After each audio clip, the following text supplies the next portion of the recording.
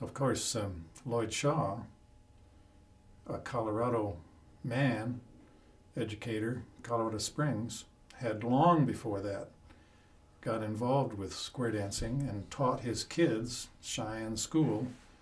The Cheyenne School graduated their students from the high school and sent them off to Colorado colleges, including Boulder and Greeley and Fort Collins. And they were the ones who founded the square dance clubs, which I joined in the 50s.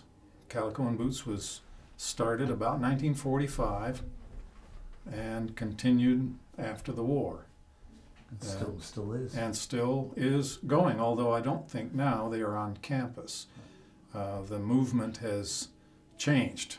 It's decreased amongst college-age people, and so the people who are attracted to Calico and Boots dances now are young adults, 20s, 30s, and so that's who dances with the group.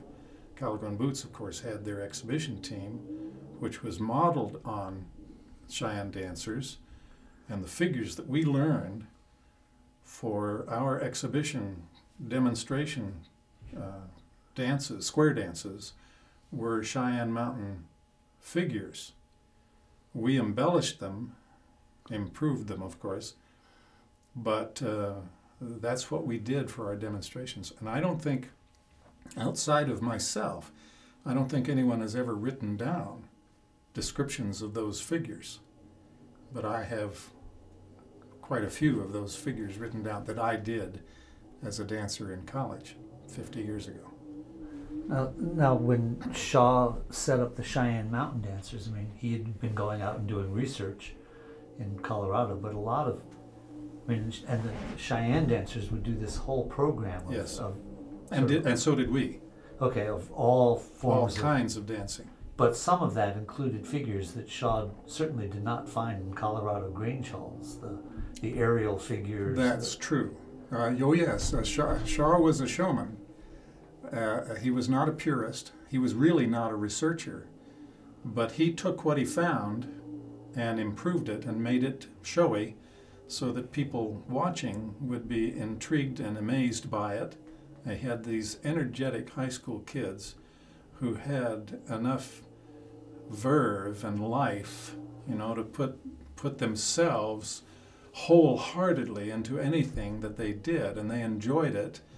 And that showed definitely when they were on stage in front of the crowd, and the crowd was wowed by them.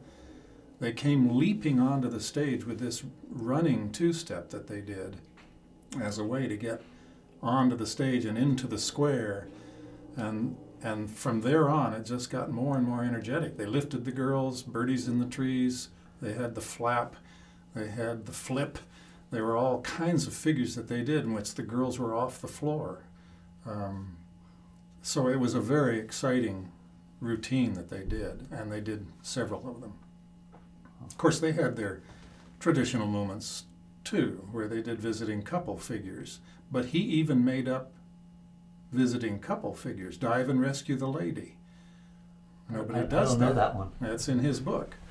It's a cryptic description, but if you work at it, it does work, and it's fun to do and tough.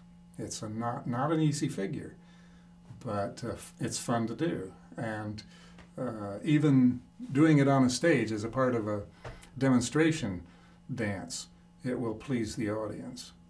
And you know, some of the visiting couple figures are not terribly exciting. They're interesting to do, but they're more social figures than they are exciting demonstration figures. So that's part of the man's genius, is finding ways of taking traditional dance and showcasing it in a way that makes it fun for an audience as opposed to fun for the participants. Sure. Of course, for 20 years, 15 years prior to his discovery of the square dance, he was involved in folk dancing. And of course, the beauty of folk dancing is partly in the music and sometimes in the dynamics of the dance, the excitement of the dance, but it's also in the costuming and that kind of thing. But it's not American. He really preferred, and the pinnacle of his programs were always the American Square. Right. My understanding is that all the children learned to do folk dance, but square dance was considered an adult activity, It and was. only the high school students got to do square dance. That's correct. They didn't get to do those square dances until they got to a certain age. But by the time they got to that age, they had already had significant training in dance in general, not just folk dancing. But he had modern dance in his school, and there was some rhythm dance, you know, this, I don't know what the name of it is now, I can't remember that. But there was a movement during the 20s and 30s to do gymnastic rhythm sort of things, particularly with children, and he involved all of that in his program.